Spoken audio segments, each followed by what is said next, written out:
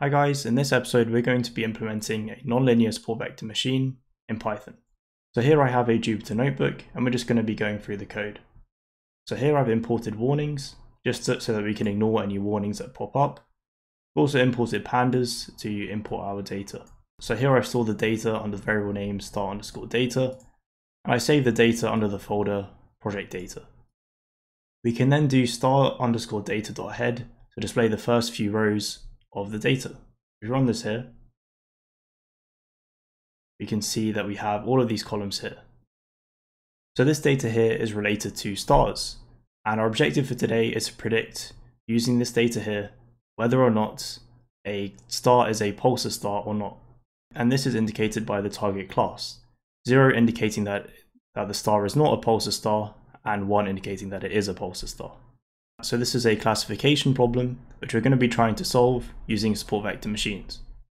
To get an idea of the number of rows in our dataset, we can do star_data.shape. And if we run this here, you can see that we have 12,528 rows and 9 columns. So we can then go on to do some data pre-processing. So first, let's check for any missing values using the following code here. We can see that the excess kurtosis of the integrated profile has 1,735 missing values, and also some missing values for the standard deviation of the dm-SNR curve, and also the skewness of the dm-SNR curve. So we can remove rows that contain missing values using the following code here. So we do inPlace equals true to remove these rows in place.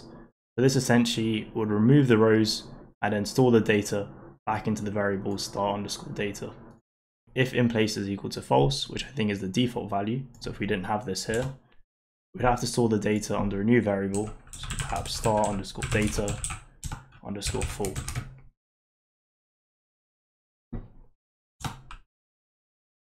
But here we just want to keep the data in star_data. So we can run this here, and then check to see if the rows with missing values have been removed. If we run this here, you can see that we have no missing values. We can also check the data types of each of our columns.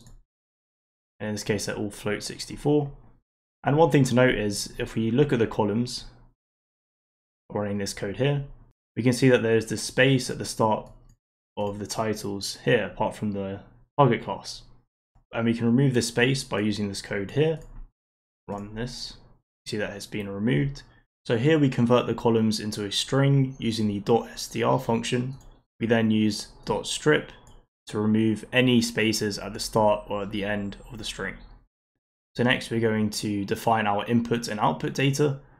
So we define X as our input data, and that's all the columns apart from target class. So we're just going to be dropping target class, and we use 1 to indicate that it's on axes equals to 1. That is, we're dropping a column, not a row. We define Y to be our target class. Run this here. So with support vector machines, we want our data to be standardized so that each column has an equal weighting in calculating the hyperplane that classifies our data. So here I've imported the standard scalar from scikit-learn library, and I've just put it under the variable s_scalar, and here we're applying it to our input data X, and we want to store the results into a data frame.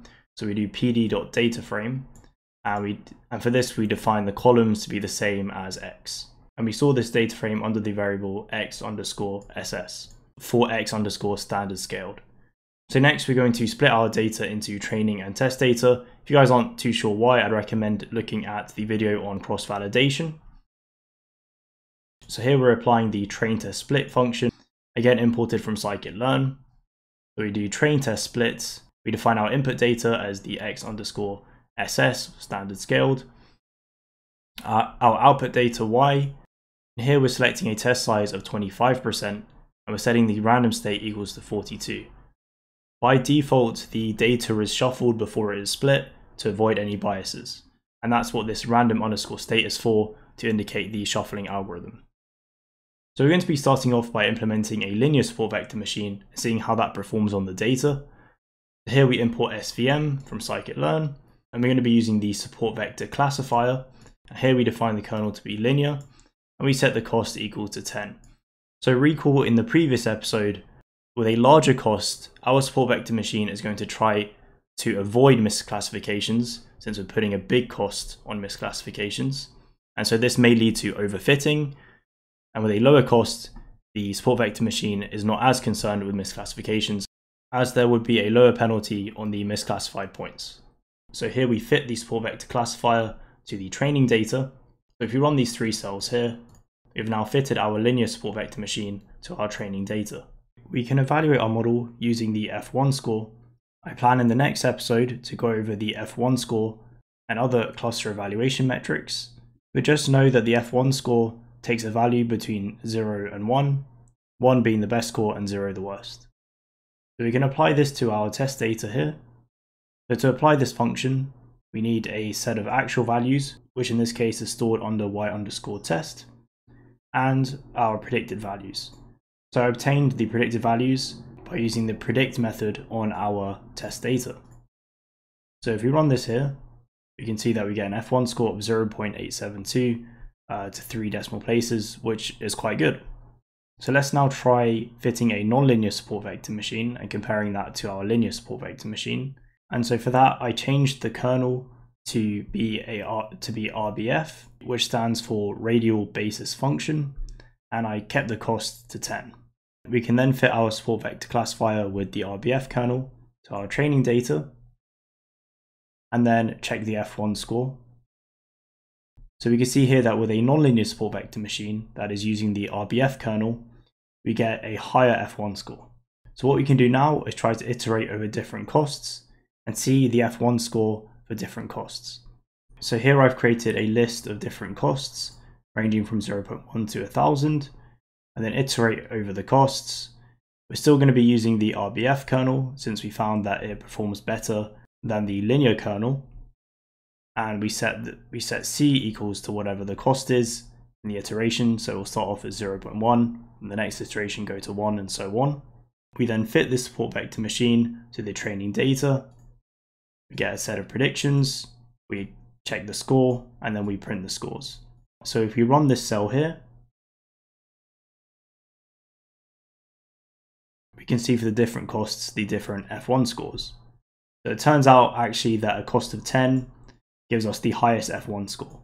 If we wanted to, we could try a different set of costs that are near 10, since this gave us the highest F1 score. So perhaps from 10 to 15, and seeing the results. So that's pretty much it for this episode, and I hope to see you guys in the next one. Thank you for watching.